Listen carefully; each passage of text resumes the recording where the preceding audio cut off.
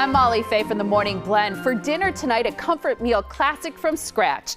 Go to centuryfoods.com for this recipe for easy homemade macaroni and cheese. You'll start by cooking a cup of macaroni according to package directions until al dente. Drain it, but don't rinse it. Next, melt 3 tablespoons of essential everyday butter in a small saucepan over low heat. Once it's melted, whisk in 2 tablespoons flour and continue whisking for 2 minutes until lightly brown and smooth. Add a ½ teaspoon kosher salt, black pepper, and cayenne pepper. Mix well, then pour in 1 1/4 cup whole milk and whisk until the flour mixture thickens. Rip 3 slices of American cheese singles and add into the mixture, continuing to stir. Repeat the process until 8 total slices of American cheese have melted into the sauce, then stir the sauce into the noodles and serve hot. You can find this recipe and great deals online at centuryfoods.com, and be sure to look for the What's for Dinner logo.